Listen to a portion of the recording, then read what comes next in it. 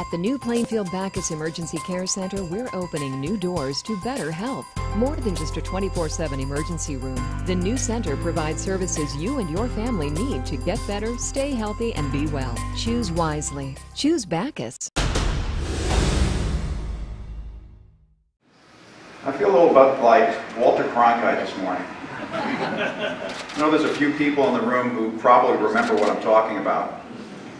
I remember as a young man, my dad forced me to watch Walter Cronkite every night to get the news. And I think he was probably one of the most articulate storytellers in existence. Yet on the day that Neil Armstrong stepped foot on the moon, he sat there at his desk, and as he watched and listened to this happen, at a certain point he just took off his glasses and he said, in his most articulate fashion, "Wow." That's how I feel today. Wow. And what I want to do up here this morning is respond to the two questions that I've received most as we've endeavored to get this project going. First question is, why a National Coast Guard Museum? And then the second one is, why New London? So let me respond to the first one by reading an email to you that I received recently. And this will explain why I believe there's a need for a Coast Guard museum. I met a seaman apprentice back a couple of years ago named Roy McKay, and I took a liking to him immediately. It was the first thing that caught my attention when I asked him where he was from. He says, "I'm from Canada." He was a Canadian citizen that was inspired to come to the United States because he wanted to serve in the United States Coast Guard. He wanted to be a rescue swimmer. He wanted to jump out of helicopters and save people. Now, I don't know why anybody wants to jump out of a perfectly good helicopter, but that's what he wanted to do. So I've maintained contact with him over the years, and I check in every once in a while to see how he's doing. So I checked in just about a week ago because I needed to get some information from him, and he responded, and I just want to read a portion of this. He said, "As you know, I wanted to go to rescue swimmer school, and that didn't work out. So I took a step back and looked at what else there was for me. Then I chose to be an aviation electronics technician. You see, Admiral, to be honest, it really didn't matter what I got to do in the Coast Guard. I just wanted to be in the Coast Guard. To me, this isn't a job, it's a lifestyle. I've made some of the best friends in the service, and I always tell people that I gained 40,000 brothers and sisters when I came in. I'm living the dream, Admiral. As you already know, this is by far the best service to be a part of. Take care, Admiral. I'll be here standing to watch. Semper Paratus."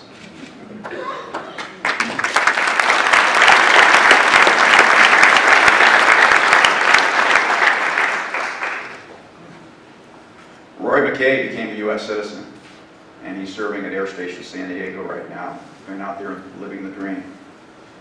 But those 40,000 brothers and sisters he talked about deserve a monument. They deserve a museum. And those hundreds of thousands of Coast Guardsmen who have come before Roy McKay and others deserve a tangible, visible monument to their commitment, to their sacrifice, to their service.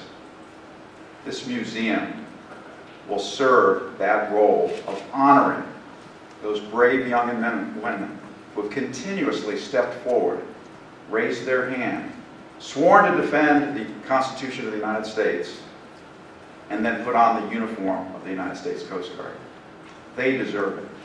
That's why I want this museum. I also want this museum for Catherine Beasley. Where is she? Did she leave? There she is. Catherine Beasley has received an admission to the Coast Guard Academy for the class of 2017.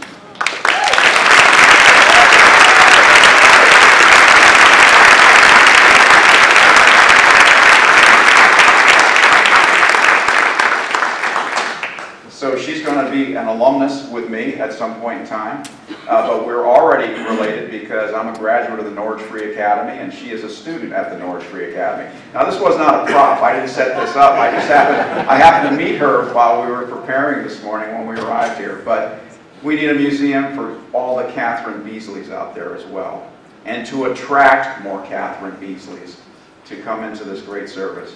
That's why we need a museum. So let me respond to why New London. I had the great privilege just about a year ago to go to the National Archives in Washington, D.C. My staff surprised me. I didn't know this was coming. And when we went up to in the archives, the archivist, the top man, took me up to a vault. And in that vault, along with 4 other archivists, they had arrayed 222 years of documents related to the United States Coast Guard. And I'm not going to cover all of them because I could sit here and talk all morning about the wonderful treasure trove of information that I saw that day. Everything from the beginning of the service all the way through Deepwater Horizon, Hurricane Katrina, etc. And they find, the archivists love having me there because they find the United States Coast Guard to be much more fascinating than any of the other services because of the predecessor services and how this service was formed over the years. But the thing that I treasured the most, it was a great big package sitting on the table covered with thick cardboard, and they put on white gloves, they opened up the cover, and there are these stacks of parchment sheets with beautiful calligraphy on them. And on the top of the first page it said the Tariff Act of 1790. They flipped to the back page, and there, signed into law on the 4th of August, 1790, George Washington. And then they moved into the middle of the bill, and they showed me a paragraph in there, and it said, the Secretary of the Treasury has authorized the construction of 10 cutters at a cost not to exceed $10,000. I can't get any shipyard to give you that deal. So once again, why New London? Well, because the 4th cutter to be built out of those 10 was built here in New London. The cutter Argus, built here in a shipyard in New London.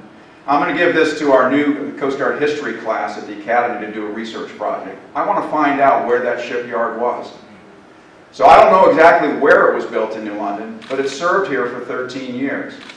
And there's absolutely no doubt in my mind that if you walk down on Bank Street, stop at the Customs House, and if you look down the alley at that wharf that sits behind the Customs House, there's no doubt in my mind that the revenue cutter Argus moored up there as it went out and deployed and patrolled the waters off Connecticut and Rhode Island for those 13 years.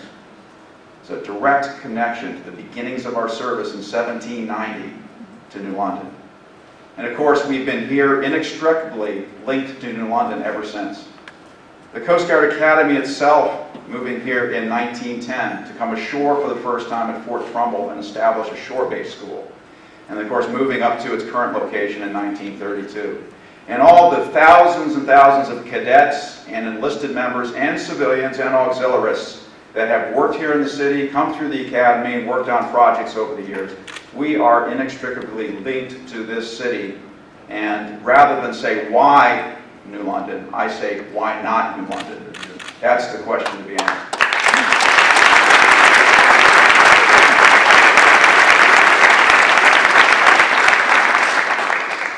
So I've had the great pleasure and opportunity, honor, and privilege to represent this country sailing around the world. I've lost track, literally, of how many countries I've been to.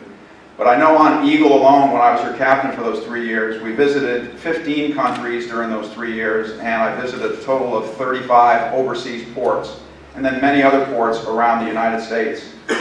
Every time I went into a port, I was amazed by the beauty of the waterfronts, things people have done with the natural resources they have that lie along the river or lie along the bay, making them focal points for their cities to bring tourists and people and celebrations to the waterfront. And as you do that, as you bring people back into the city, to the waterfront, life springs from the waterfront back into the rest of the city. You need a focal point, you need something central to the city, and waterfront property is magnificent to be taken advantage of. I said the same thing back in 1999, the last time I got underway with Eagle. Admiral Doug Thiessen, who's here today, was with me at the pier, and we were preparing for OpSail 2000, and we all had a great deal of enthusiasm. We thought, this is it, this is the point, this is the turnaround for New London. This is what will make us great again. And I left with a speech and I said, why not New London? I talked about all the beautiful waterfronts I had seen throughout the world. And I said, why not New London? Well, we can't just go down to the waterfront when we have the waterfront festivals. We need to have something that's attracting people down to the waterfront all the time. And I believe this museum will do it. So it will serve that purpose of serving as a wonderful monument and teaching tool to all those people who have served in the Coast Guard. It will educate the public about our United States Coast Guard. And I believe it will serve as a magnet to bring people down to the waterfront and revitalize this city that we all love so much. So, why not New London? All we have to do is think big, we have to have focus, we have to have commitment. I'm committed to this, and this commitment will go beyond my service in the United States Coast Guard. This museum will be built, it will thrive, and we are going to restore this waterfront to its grandeur. And I want to thank the Connecticut delegation. I've got to thank the mayor. He's done a wonderful job. You know, I'm not a politician. He's been able to bring a lot of disparate parties together in order to get this kicked off. And I think he's done a great job of it. And I want to thank Mr. Jimmy Coleman and his dedication, his effort. And he's had some ups and downs and course changes along the way. One thing I know how to do is steer a steady course, and we are going to do that. So let me wrap up by making one more statement. I have a fictional character who I love. It's called Captain Jack Aubrey, Master and Commander. Russell Crowe played him in the movie. Whenever faced with indomitable odds and challenges and disaster, whatever it might be, whenever everybody comes to him and tells him about problems, we can't do this, we can't do that, it's going to be impossible to do it, he says, well then, there's not a moment to lose. Ladies and gentlemen, there's not a moment to lose. All ahead full. Thank you.